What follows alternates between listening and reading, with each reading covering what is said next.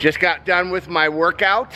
It is a Saturday. We are not working today, which means it's quiet, except for right back at the Sandbox Studio. And we just spent the last 5 days creating a masterpiece back here. It's an incredible project by another aquascape artist of the year. I'm Greg Wittstock, the Pond Guy. This is my channel, Greg Wittstock, the Pond Guy, and it's all about showcasing how people live the aquascape lifestyle. Every week this winter, we have a different aquascape artist of the year coming in to the Sandbox Studio, and let's check this out. You are going to be quite impressed. Look at this.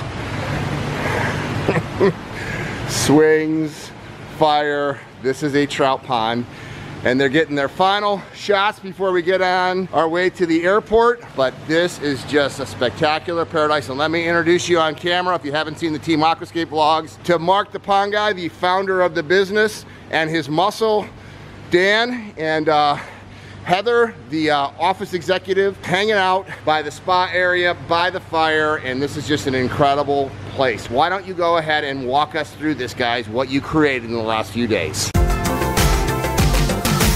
You guys are the artists behind this. So talk a little bit about when you walk in that door, what the overall goal was that you guys wanted to achieve, because it's not what any of the other artists wanted to achieve. This was literally what you wanted to do, was create a trout river in the backyard. Right. The first time I thought about it, when you'd mentioned having the artists here come in, was do something cool, do something different. I had some ideas with walls and bowls and urns and stuff. And then after thinking about it, I'm like, we don't do that. That's not us. Mm-hmm. In the Pacific Northwest, those are elements that you would normally find in nature, which you guys are trying to replicate with your business. One of our mottos is we create a piece of the Cascades in your backyard. And that's what I concluded with, was I'll just stick with what we do, who we are, who I am as a person and an artist in people's backyards. Just stick with it natural. And then you said, Pond Guy, get me some trout. Yeah. Told Brian I wanted some trout, some firewood, and... You were the first artists to work with the bluestone. This is not, you know, but it kind of resembles a lot of the rock that you use up there. It's very similar to the rock we have. From what you pictured in your brain to what you actually achieved, would you say that it was pretty accurate? I mean, obviously, it always comes together. It's a jigsaw puzzle. Yeah, it always evolves, but honestly, it came out almost exactly like I was imagining. And a lot of that was, I mean, props to the aquascape team for picking up what I was trying to articulate to them. And running with it. Yeah. By like day 2, day 3, it felt like everybody had the same idea, the same vision, and we just took it from there. Definitely when Dan said he wanted a river, I was like, that's gonna set us apart. I mean, having a river coming through. And one thing that he mentioned was, I want it to look like this river has always been there and someone came to this property and said, I want to build a house right here. And that is literally the vision. Well, actually, what's awesome about that, with the idea of building a house on a river, is you could technically put that in someone's backyard and they could have, quote unquote, a trout river in their backyard. Yeah, totally. They can. Yeah. And we do actually get people saying, you know what, we looked for waterfront property, it was beyond our budget, so guess what? This is the next best thing, is have a water feature installed. Just from the comments we've already heard, it just came out looking so real. And so that was a unique thing, bringing the Pacific Northwest into a warehouse in the middle of Illinois, which we did. And if we can knock our own socks off, we know we just accomplished something. One of the things I tell customers, my #1 goal is to impress myself. Not in a cocky way, but if I'm not constantly improving or trying to improve, then what's the point? And that's the art. And you don't get better. Yeah. And that's the art. Yeah. And that's what we take the personal satisfaction. And it was fun to see you in there, Dad. How'd you feel about your dad? I mean, normally he's designing and selling, but he was working every step of the way with you and Antonio. Great. He shared with me his ideas and he wanted my input, and one of the things that was my ideas that we were able to incorporate was the hot spring. Yes. And that's around the corner, but it's alone is gonna be a wow factor. With the firewood next to it, it really sets up something. And it's kind of funny because one of the ways that you framed it out was with one of the large trees that we ended up going to our friend Mike Abbott at Abbott's Tree Care that got those logs. And when you first put that log in there, I'm like, oh man, that doesn't really look good. And then you put a waterfalls on it, which looked completely awesome. And then of course you hid the end, so with the moss and everything else. And the only reason, Dan, that we even got so much of the logs was we didn't have enough of the aqua bluestones, and so you improvised and you said, let's just use more wood. When we finished the back waterfall over where it originates, we had like 4 or 5 rocks left over. We literally used every rock that we you had. guys had. Yeah, so one of my favorite elements is the waterfalls that looks like it's coming out of the hot spring in the back going in.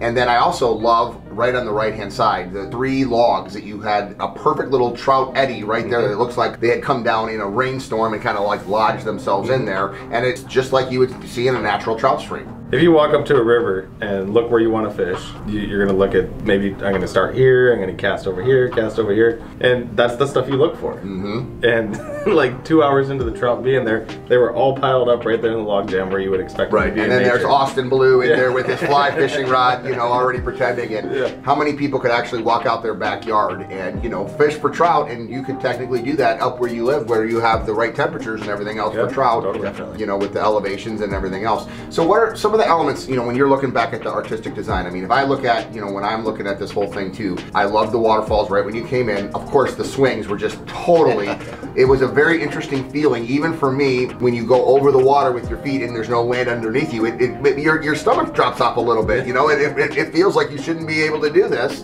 but yet it fits perfect into the design.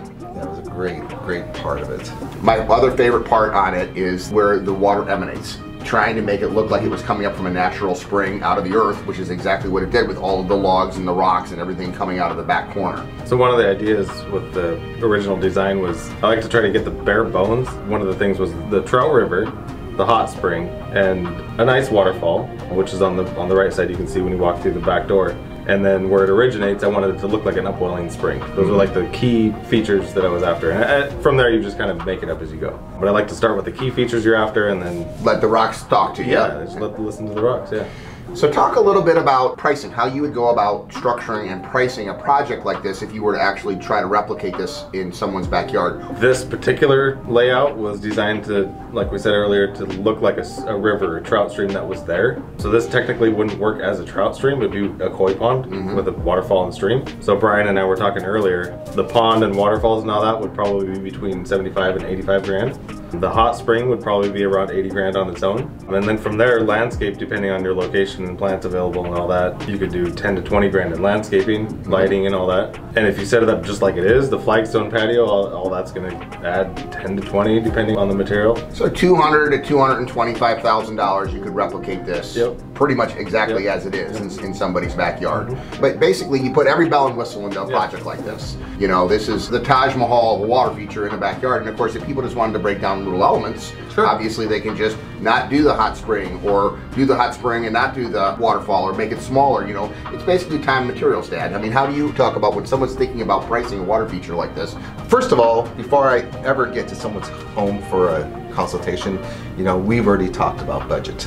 And a lot of times they come to your house. And yes, that's and so how many, you have a lot of water features, so you can show them various sizes and various prices. I mean, how many water features do you have on your property? A lot. Yeah. Surrounded. Including a signature recreation pond, yeah. 10 feet deep. And just stocked with trout. With trout up there. And largemouth bass. So, you know, we get people with every range of budget, and a lot of times I talk to people and they're like, wow, you know, we know you only do big stuff. I'm like, no, we do little stuff. And I take them through that process of, we're not just after the big stuff. I said, some of our smallest water features are some of our, like, we look back and think about them and man, those things were so cool. Actually, one of my very favorite water features is a 6-foot pondless with the aqua basin. It's just a little pool and one waterfall.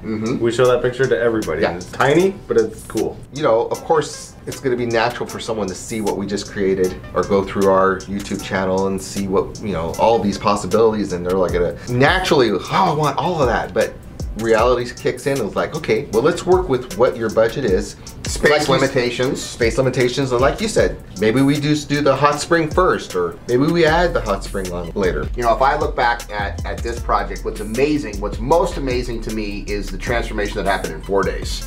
And to think that we came together with our 2 teams, put this together, and the fact that it'll be taken out is sad, but the fact that it can inspire a lot of people to live the aquascape lifestyle, that's the entire reason that we're doing these vlogs, is so that people can get a professional artist out there and know what they're doing. And then what I love about your family is you invite the people to come and actually see how you live the aquascape lifestyle yourself at your house. First Saturday of every month, May through October. It's called the Moonlight Pond Tour. Outstanding. Well, you guys did a great job. You hit it out of the park, and I look forward to the comments. If you guys want to see more of this or ask them questions, ask your questions in the comments right here, and we'll respond to them. Thanks a lot, guys.